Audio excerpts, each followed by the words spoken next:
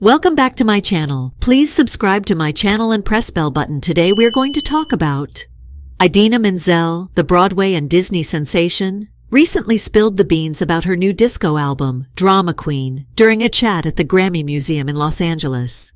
This album, with its groovy tunes, is quite different from her usual ballads. She humorously mentions that she'll be belting out ballads even in her 90s and performing classics like Defying Gravity and Let It Go in random Vegas spots where nobody's hiring her. But there's more to this story. Menzel's disco journey isn't entirely unexpected.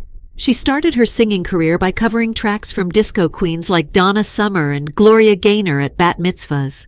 Those early days were like a musical playground for her, where she experimented and made mistakes without anyone paying much attention. Now, Menzel is taking a different path. After years of attempting to conquer the pop charts with limited success, she's finally made an album that's true to herself. She doesn't care about what industry insiders think she should do, and she's not overthinking it. In her words, she just doesn't give a F******. But hold on. Menzel realizes her audience includes young Frozen fans. She's known as Elsa from Disney's Frozen, after all. It's a bit of a challenge for her because, at 52, she's an East Coast girl who likes to enjoy a drink and find her husband attractive.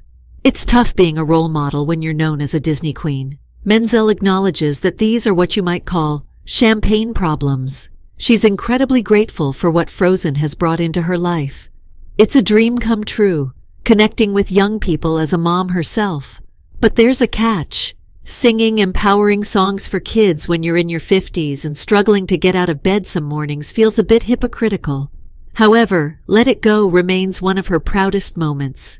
In a nutshell, Idina Menzel's new disco album is her way of saying, "I'm doing what I love, and I'm not worried about fitting into anyone else's mold." Despite the challenges of being a Disney queen and a role model, she's keeping it real and groovy,